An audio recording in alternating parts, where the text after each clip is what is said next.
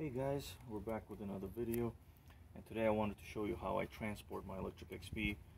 I'm about to go on a bike ride here.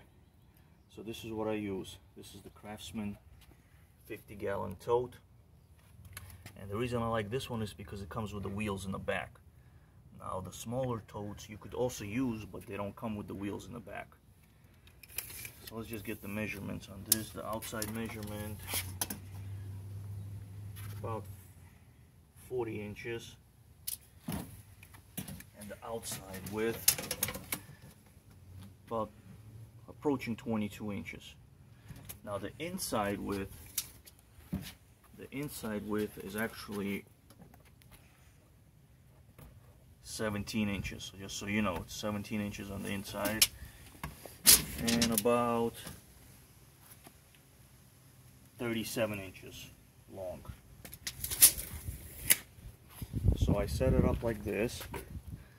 Now preferably you do want to have two people whenever you're doing this, as the bike is kind of cumbersome when you fold it. You know, the parts just go all over the place. It's nice that it folds.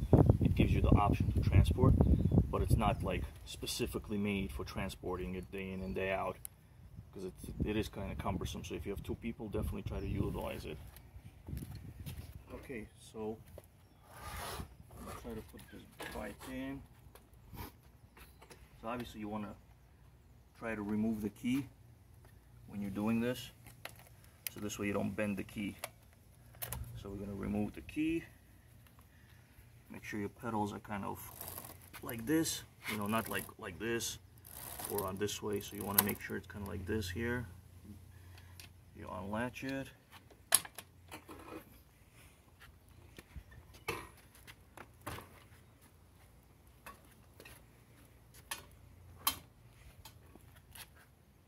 Then what we're going to do is we're going to pick it up and put it right in there, like so.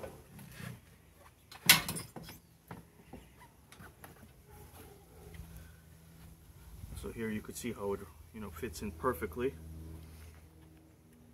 Now the next step is you definitely want to lower the handlebar here,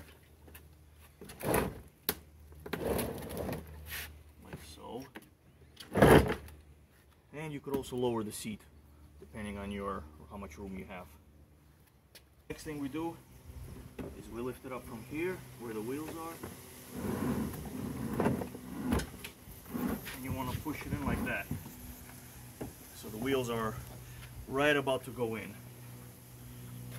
And like I said, preferably you want to have two people do this if possible, but if you're by yourself, that's why I like this longer tote.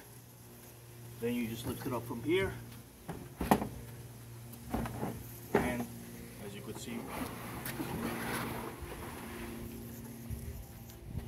just push it in and you're done.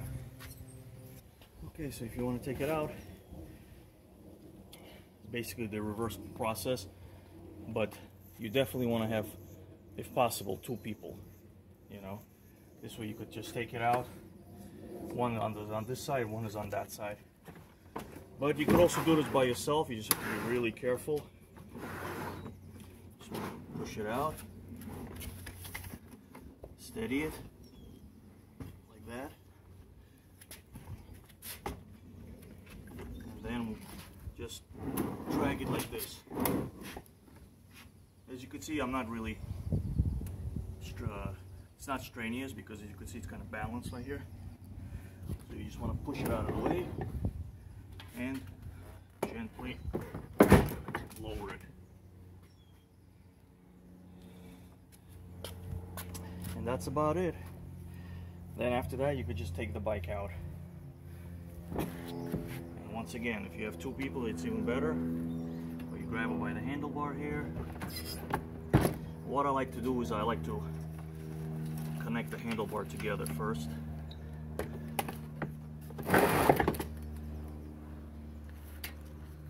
Make sure there's nothing in the way, your bottle holder.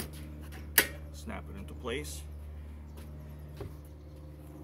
And then grab it by the handlebar right there.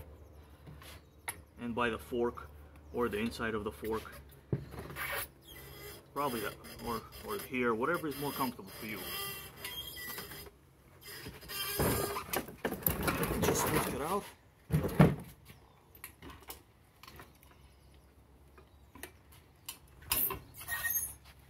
As you can see, it kind of gets away from you. So if you have two people, it's better.